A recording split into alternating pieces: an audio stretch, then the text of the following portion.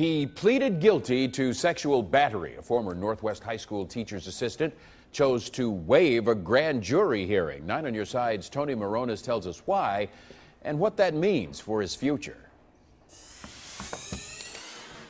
I have two choices once you're found guilty.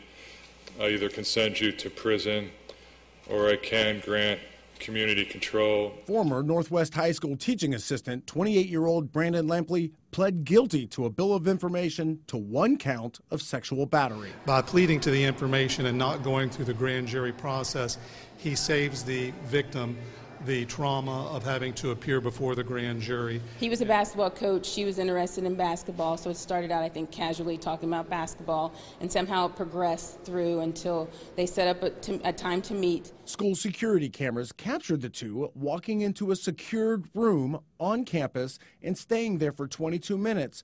All the while, the victim was supposed to be in class. The issue is his position of authority as a teacher's assistant at the school versus him meeting this person on the street. Lampley said through his lawyer that he's sorry. The judge is keeping him in jail until sentencing later this month. The court did not give him any bond and sent him away today, which is an indication of the seriousness with which the court perceives the offense. He had no criminal record. He's facing 1 to 5 years.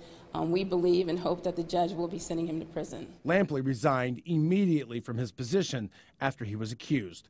Tony Moronis, 9 on Your Side.